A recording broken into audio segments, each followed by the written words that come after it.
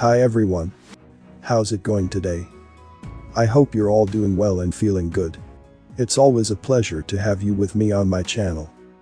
As usual, I will discuss some topics that you might like.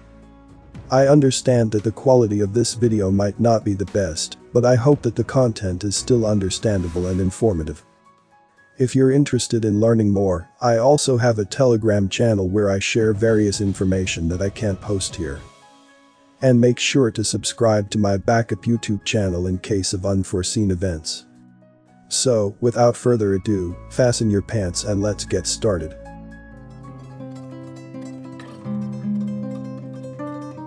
Only a virtuous people are capable of freedom. As nations become corrupt and vicious, they have more need of masters. Benjamin Franklin.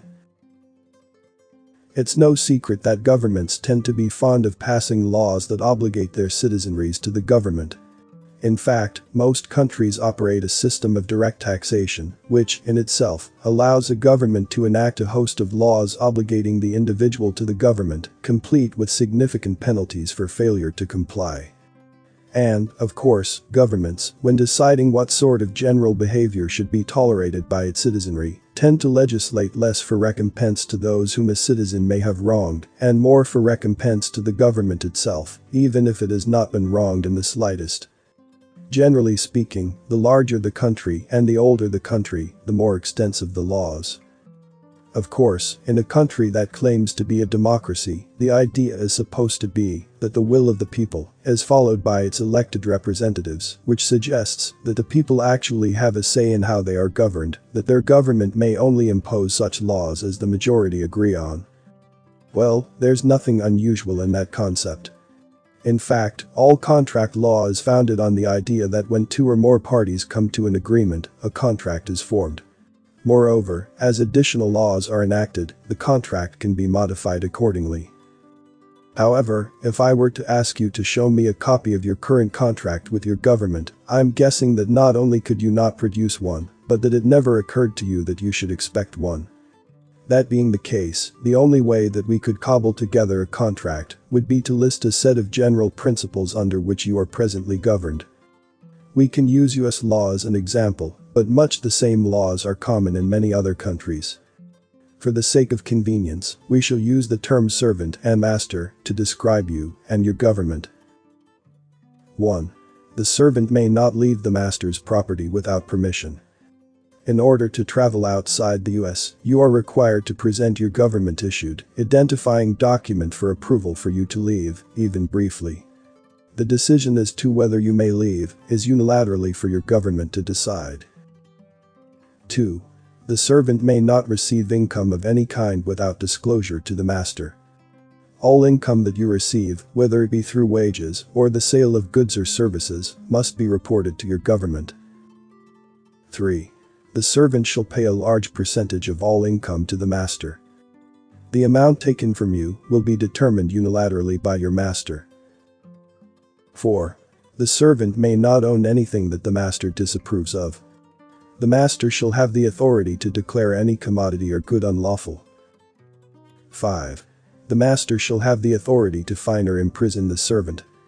If the master determines that the servant has violated any of rules number 2 to 4, he shall be entitled to fine the servant or lock him in a cage for a period of time, to be determined by the master. 6. The master shall have the authority to monitor the servant at all times. The servant's activities shall be monitored by the master through telephone, texts, emails, social media, and other forms of communication. Of course, these are just the basics, but you get the idea. When looked at in these terms, it becomes difficult to maintain the self-deception that I live in a democracy. My government exists to serve me, not the other way around. Interestingly, in most countries, such contract does exist under the guise of law. And yet, this is not a contract that the servant agreed to. It existed before he was born, and he was obligated to adhere to it merely by being born in a given jurisdiction.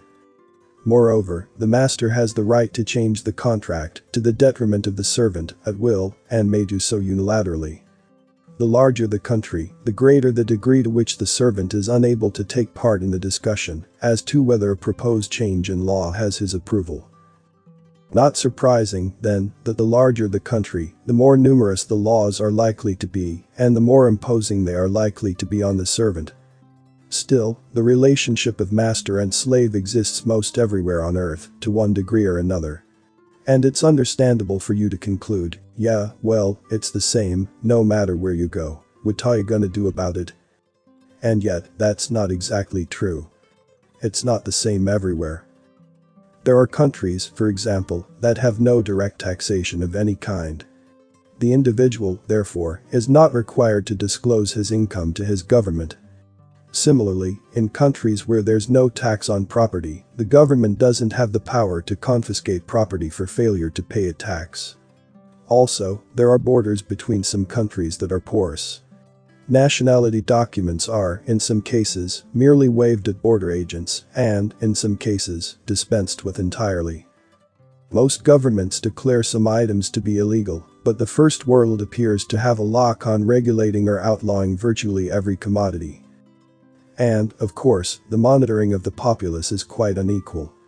The more sophisticated the technology in a country, the greater the surveillance. This does not mean that you have to live in a hut in the jungle to escape surveillance. It means that many countries simply cannot afford to fund or choose not to fund maximum surveillance.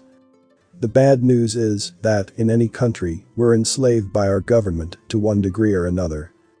The good news is that we can, at least at the present, vote with our feet and choose to reside in a location where we have greater autonomy, in some locations, far greater autonomy. Before I continue the video, please give a like if you learned something.